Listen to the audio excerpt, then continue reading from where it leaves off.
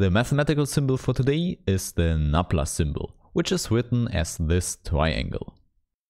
It often occurs when you do vector analysis or multivariable calculus, because there it can be used as an operator which acts on functions.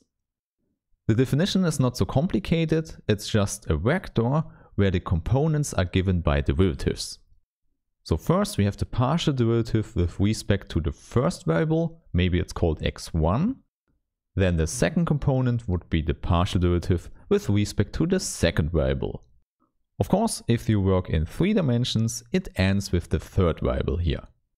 However, in general, of course, with n dimensions we just have n components and we end with the partial derivative with respect to the last variable. So what you should see here is, this is simply a short way to put all the partial derivatives with first order into one object. Then, formally, you can calculate with this object we call Nabla like it would be a normal vector. For example, if we have the function that has 2 variables, x1 and x2, and now assume the function is just defined by x1 cubed, then we can calculate the so-called gradient of f.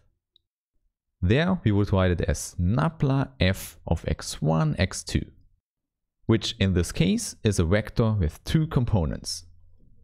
In the first one we find the partial derivative with respect to x1, which means we have 3x1 squared.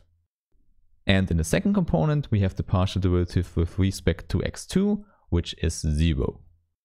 Okay, so this is the Nabla symbol, also often called the Nabla operator. Thanks for listening.